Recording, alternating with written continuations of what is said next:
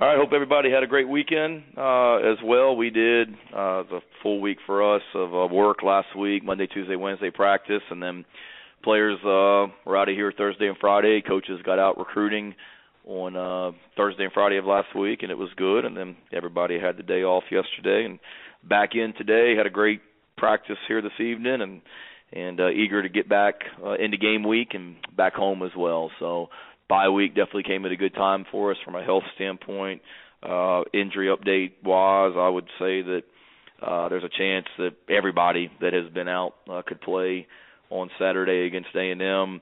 I would say everybody is probable except for Christian Beal-Smith and Corey Rucker. And I'd say, as we sit here on Sunday, they're questionable, but definitely they have a chance to play. And then even Terrell Dawkins, I'd say he's doubtful for this week, but he continues to come along and get closer and closer to hopefully being ready to get back out on the field as well. So we'll see how the rest of the week goes. Obviously got a long time till Saturday, but got a chance to be as healthy as we've been since the beginning of the season on Saturday night, which will need everybody and should be a great environment. We need a great week of practice to get ready for a good A&M team. So any questions you guys have, I'll be glad to answer them.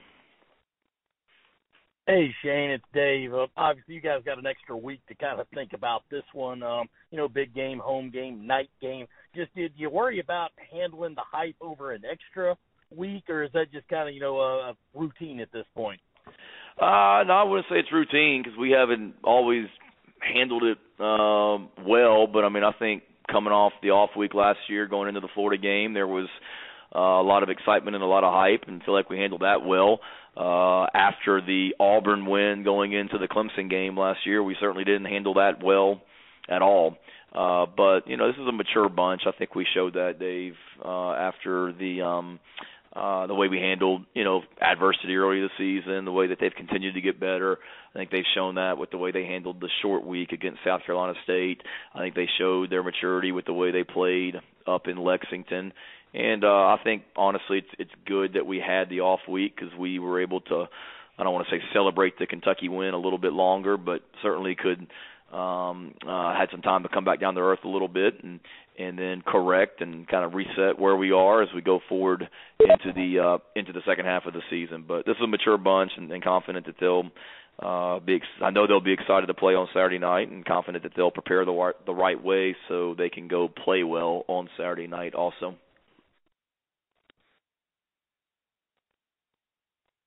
Shane, it's Colin. I guess I don't know how much film you got to watch of A&M last week, but in the preliminary stuff you've been able to see, just what stands out about the Aggies on tape?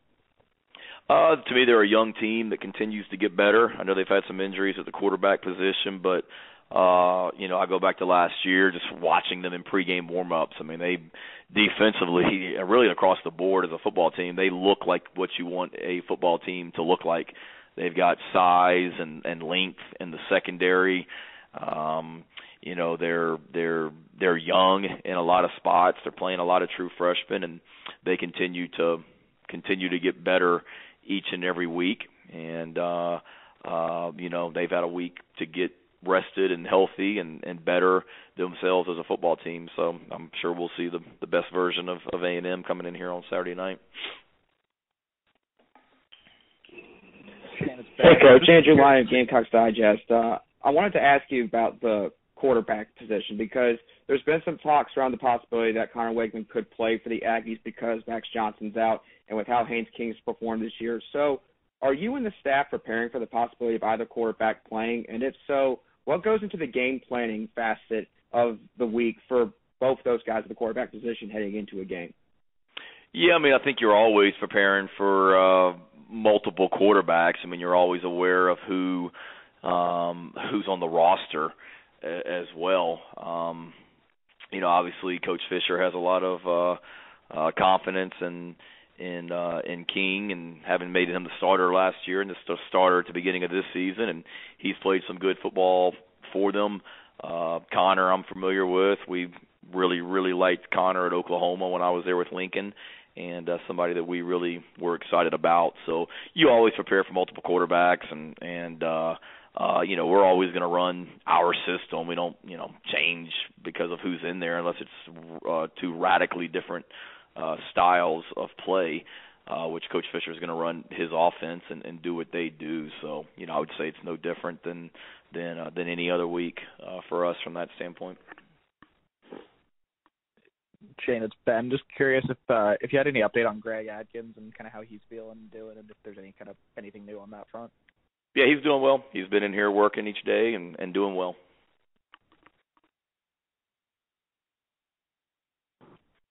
Hey, Shane, it's Ben Breiner. I know A&M runs kind of a lot of that dime stuff. Is that similar to the way that Arkansas ran it? And if so, does that give you guys a little bit of an edge, having kind of seen that style? You talking like dime personnel defensively? Yeah, the way they go with those three linemen, two linebacker looks. Yeah, I'd say, a lot of teams, Ben, are doing that. I think defenses nowadays are so multiple. You're going to get multiple personnel packages from most defenses. Whoever, if they're a four-down defense with two linebackers and a nickel and four DBs, very rarely do those teams stay in that the entire game. We don't, and you've got to always prepare for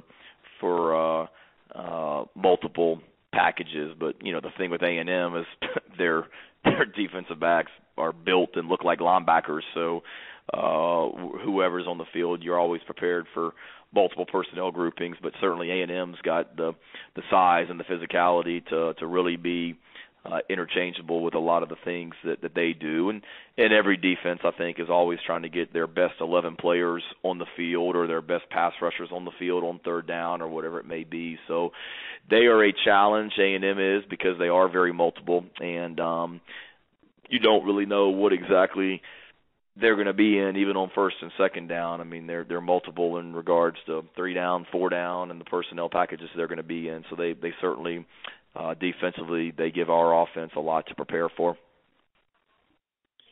Hey, Shane, it's John. Two things. A quick follow-up on Greg. Do you think he'll be able to be back in the booth this Saturday? We'll see. Like I said, he's been in the office working and taking it day by day. All right, and I know you guys do this stuff every week, but does the bye week present a little bit more of a time to do some self-scouting? And if so, is there any major takeaways that you guys had as a staff on what y'all were doing really well or what y'all need to improve on going into the second half of the season? Yeah, I think, yes, the bye week is always when you want to do that, and it's ideal. Now, we do it every week, you're right, John, but you're really, really able to dive into it during the off week as well, and especially when that off week comes at the halfway point of the regular season. And it's really beneficial, one, see what we're doing well, see what we're not doing well, see what we're doing well with certain personnel, maybe not as efficient with other personnel, and then what do teams have on us as well, tendencies that we have that we need to break, whether it be on offense, defense, or even on special teams, tendencies that we have. So there's a lot of things that came out of that self-scout for sure. And then in regards to specifics, I don't want to get it too much into that.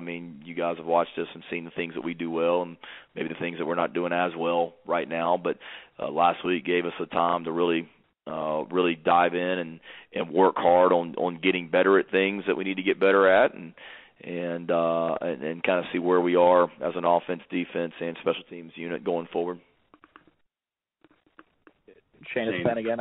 Correct me if I'm wrong. I think you guys are like 5-0 or 6-0 in games when you've had a little bit of extra time to prepare. Is there a reason for that? Is that just a coincidence? What is it that you feel like you guys have been able to do as a coaching staff for the last 2 years with some of that extra time and been able to put together some game plans that have worked for you? Is it just a product of having a little extra time, or I guess what do you think? I hope you just found some wood to knock on like I just did, Ben, when you said that, and you hope you didn't just jinx us, man. I did not realize that, but yeah, I guess so. Season opening games, and then the bowl game, and then the off week last year, and then I guess a little bit of extra time to get ready for Kentucky. I don't know. That's a good question, to be honest with you. I think anytime you have a little bit of extra time to prepare, it certainly helps. And I won't lie. after the bowl game, really, last year, we talked about, hey, we just played really, really well offensively. Let's not, as an offensive staff, defensive staff, and special team staff, let's really not just say, well, we had a few extra weeks to prepare. Like, what was it that allowed us to play so well in the bowl game that we did in the preparation going into the game as well, and let's make sure we continue to do that. So I think one certainly helps to have a little bit of extra time to prepare for people, but that can be not always be a positive either. I mean, sometimes you can over prepare, if that makes sense too. So I don't know. I think each case is different. The opponent that we were playing, certainly playing Eastern Illinois and Georgia State, aren't necessarily SEC teams that we're playing week in, week out, and we played really well at Kentucky, and we played really well in that bowl game, and we played really well against Florida last year. So I think there's a combination of factors, motivation and just how you execute and how you coach, but we're going to need to keep that going this week. Thanks. There's a little wood next to me for what it's worth. Say it again. I said there's a little wood next to me for what it's worth. Thank God, man. Please. Shane, it's and that backup running back spot behind Marshawn at CBS can't go. Do you kind of like Juju in that role to maybe take 10, 12 carries? Do you like one of the other guys, Amos or Miller? Do you have a set number 2 guy behind Marshawn with CBS up? It's Juju.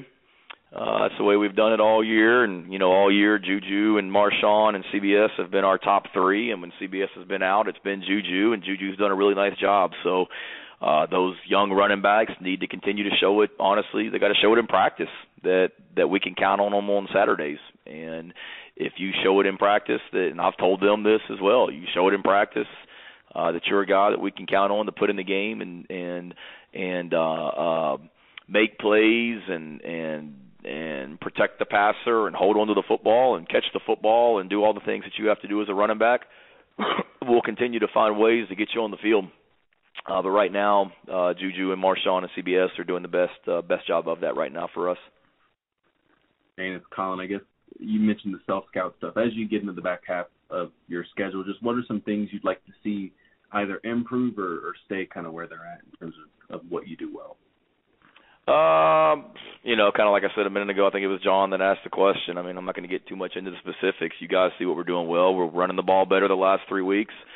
We need to continue to run the ball well. We're turning the ball over too many times. We need to stop turning the ball over so many times. We're doing a good job of creating turnovers and getting some interceptions the last couple weeks or last few games. We need to keep that going. We're playing really well in some units on special teams. We need to get the other units going. So, I mean, there's a million things that we could talk about, but there's some good things that we're doing right now that we need to continue to do, and there's some things that we're not doing well that we need to do better. And all you guys can look at those SEC stats that come out every single week and watch us play and can come to the conclusion as far as what those things are.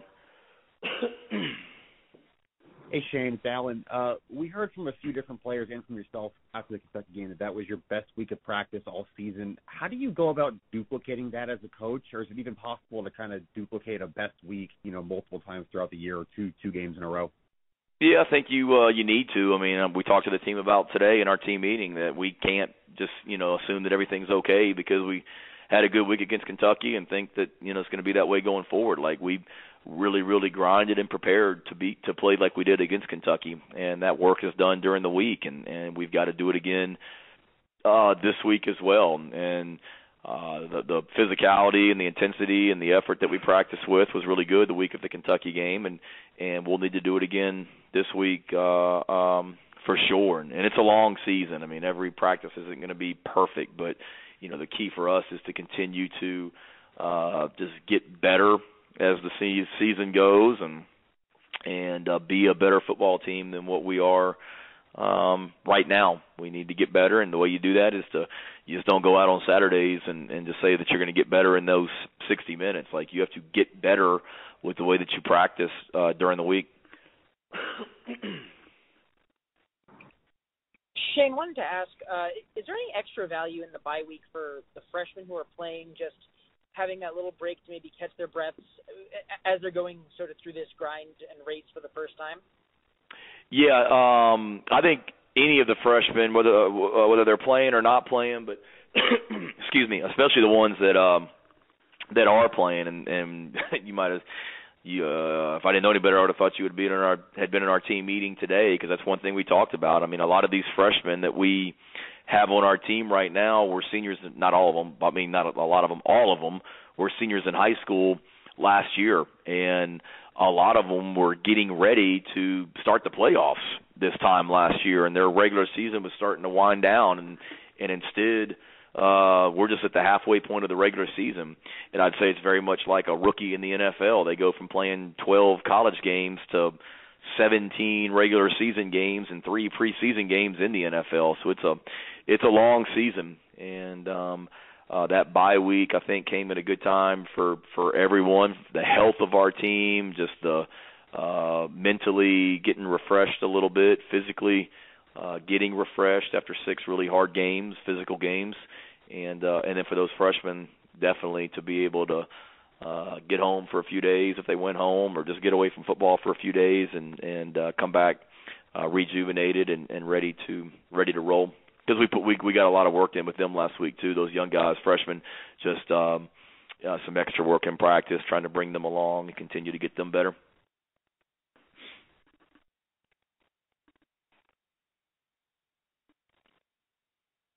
Shane, I think you mentioned that you guys had recruited Connor Wegman at, I guess, Oklahoma at that point. I guess, what do you kind of remember about him as a quarterback, if he does go ahead and play? Oh man, that was it wasn't that long ago, but it seems like a long time ago. But I just remember, Lincoln Riley. Lincoln really didn't offer a ton of quarterbacks. I mean, there was 1 or 2 quarterbacks a year maybe that he offered a scholarship to and was really, really high on. Maybe 2, definitely 1, but certainly remember that Connor was one that Lincoln really, really, really, really liked, and that says everything to me.